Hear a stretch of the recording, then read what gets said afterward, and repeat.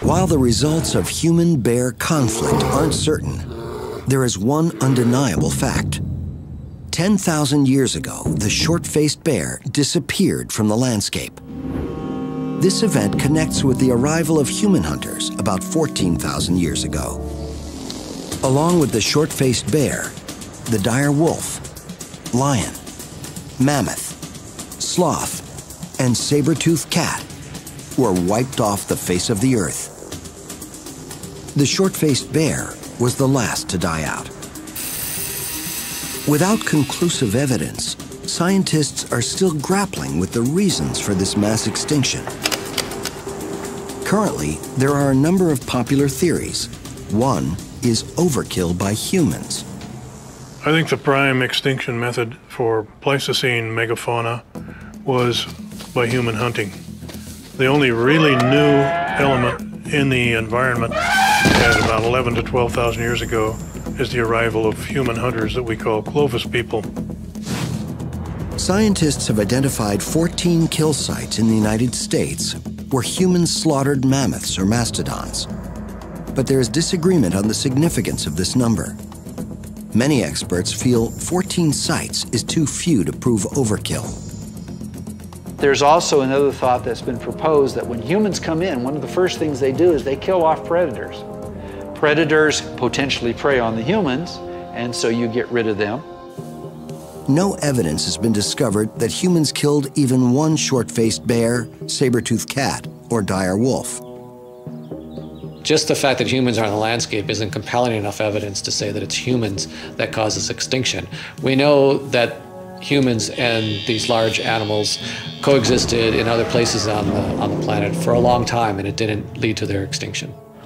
It is hard to imagine that a modest human population could have emptied an entire continent of its megafauna. This leads to the one factor that could be common to such a vast area: weather. Today, we are witnessing what climate change can do to the planet.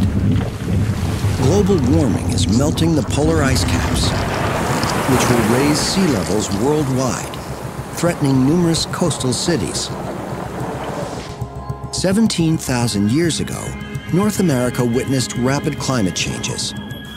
A new theory suggests a comet collision was responsible.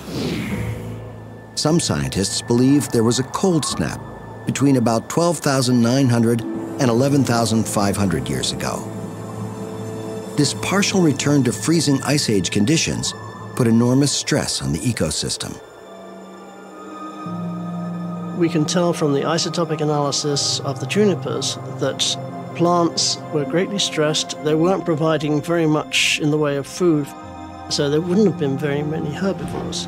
And in turn, there wouldn't have been that many carnivores. But detractors again point to a lack of evidence. Where are the deposits of starved or frozen animals that would be left behind had there been such a sudden climate swing? And how is it that the megafauna managed to survive numerous other glaciations during the prior 2 million years, only to succumb to the one that closed the Ice Age?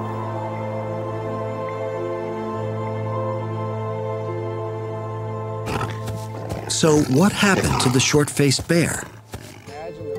Dr. Paul Matthews favors a scenario where climate change caused the large prey animals such as mammoths and sloths to go extinct. This in turn caused the large carnivores that preyed on them to die out. Once they were gone, these predators weren't producing carcasses on the landscape for the short-faced bear to track down and steal. So eventually, you had such a low density of carcasses on the landscape that short-faced bears could no longer make a viable living. Lacking the adaptability to find other food sources and being solely a meat eater, the short-faced bear died out. Interestingly, its relative, the grizzly bear, had to struggle with the same climate changes, yet it survived.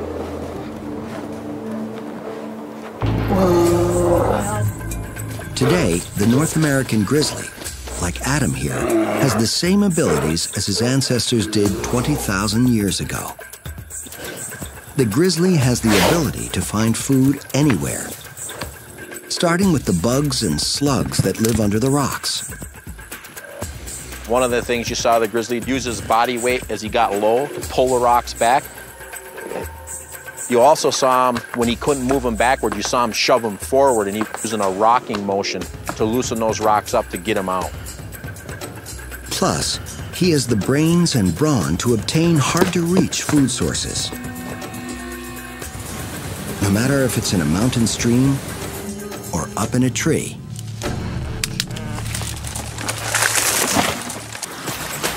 Unlike the short-faced bear, the grizzly has evolved in its ability to adapt to its surroundings.